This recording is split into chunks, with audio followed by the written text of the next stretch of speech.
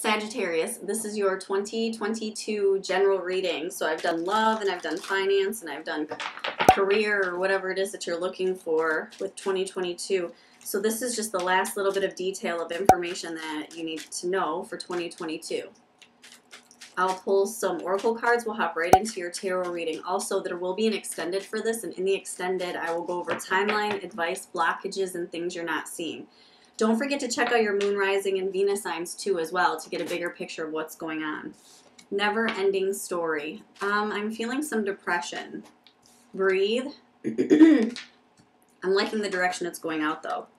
Except this one, chaos and conflict. What are you not seeing? Peace. I feel like the rug has been pulled out from underneath you again, Sagittarius. I'm feeling like I'm hearing again. Here we go, again. But I also feel like you're not seeing that this time around there's a sense of peace in the midst of chaos. While it's happening again, or whatever is happening again, I feel like it's different this time. There's something different this time. Moon. You're not seeing the change in things. 5 of Wands. The conflict from people externally. 7 of Cups. The choices that you have. There's sometimes too many choices can actually cause confusion, I'm seeing. Chariot. Page of Cups. 6 of Pentacles, and the overall energy is the 4 of Wands. So this is coming together and overcoming specific situations. The Moon and the Chariot, I feel like whatever it is, it's moving quickly. So it's like you're not even seeing. Okay, so the Moon is meant to expose you for who you really are. There's some sort of illusion that being who you are or being who you were meant to be is supposed to be hidden. You're supposed to keep part of yourself hidden. That, you know, nobody's gonna want you because you're too much. There's, you know, if you're too much for some people, then they're not your people. Those are not your people. 5 of Wands. This is about taking care of yourself and facing conflict when it comes to other people. I feel like there might have been a situation where you entered into it, and instead of actually combating with these people or fighting with these people, you took the high road and you just stood your ground. And so I feel like you left them confused, but it gave you lots of choices by stepping into your power. And again, like this chaos and conflict, I feel like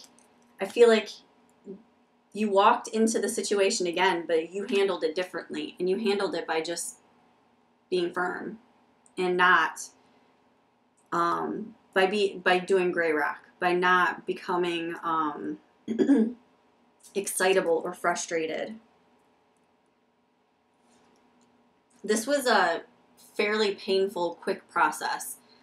It was like all of a sudden things were fine and then they weren't. And then it's like now, because you were able to handle the situation differently, that's the balance that you've been waiting for, the balance that you've tried to create.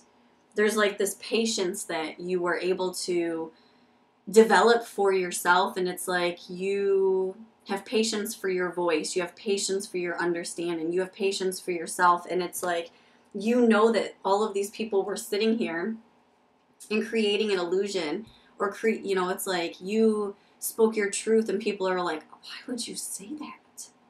You know, it's like you said something that you wanted or spoke up and expressed yourself, and people are like, I can't believe that you would say something like that. I can't believe that you would do that.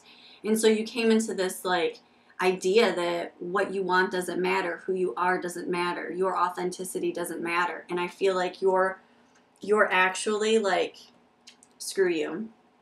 It absolutely 100% matters, and you're not going to quiet my voice. You're not going to quiet who I am. And I feel like you might have been in that situation for an extended period of time, and it was something that you did battle with. I feel like it might have caused a lot of depression or anxiety, And then you finally realize that the reason you had anxiety and depression was because of all of these other people that were sitting here telling you that you weren't worthy of what it is that you wanted. And that's why they're confused, but you have many choices because you stepped into your power. You stepped into your peace, and you're not even seeing that that's what happened. There's a whole new beginning, stable balancing that's coming in. It's like there's a whole new perception. It's like you're in a different realm now, on a different level than you even expected. There's a patience for yourself that was developed. And by that patience, that's what actually creates this new stability, this new direction for you, Sagittarius. So in the extended, I'm going to go over timeline, advice, blockages, and things you're not seeing. Don't forget to hit the like, subscribe, and share button. And a couple of videos are going to pop up here. If the title resonates for you, I highly recommend you check them out. And I will see you over there.